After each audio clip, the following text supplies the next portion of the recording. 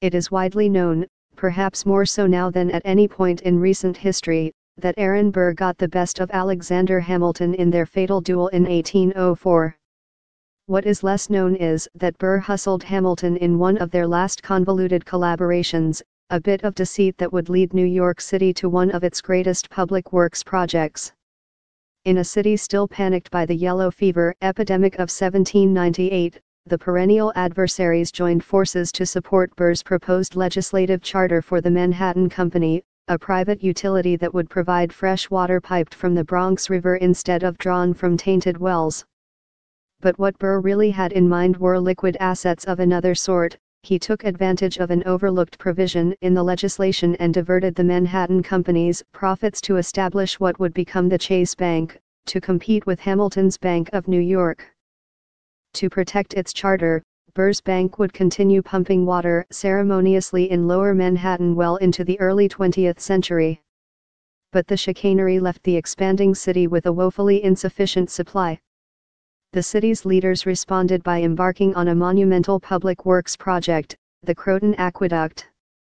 The 175th anniversary of its completion is being celebrated with an exhibition through December 31 at the Museum of the City of New York.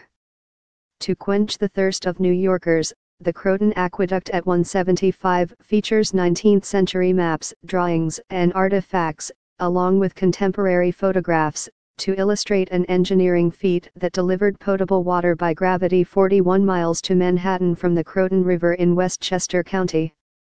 Manhattan was surrounded by water, of course, but it was brackish and undrinkable. By the 1800s, Lower Manhattan's ponds and aquifers had already become polluted. Meanwhile, the sources for potable water were diminishing. Wells were being depleted.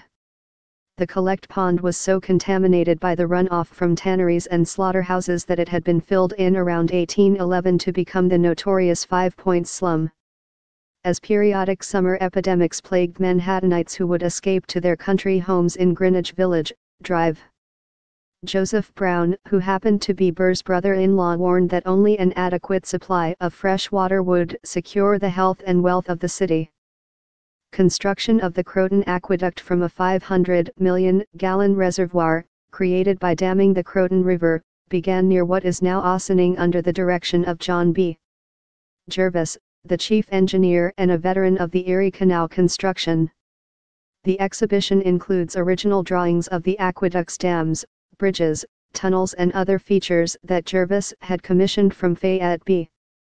Tower, an engineer and artist.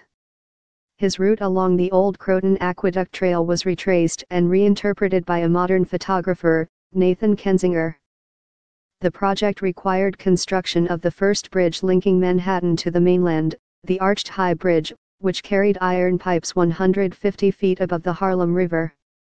As the work progressed into Manhattan, Tower wrote his mother, "I am now among the vanities, the follies and dissipation of the great city of New York." Still, he assured her, if on the other hand there be any good influence or advantages in this city, they too are carried to the greatest extent.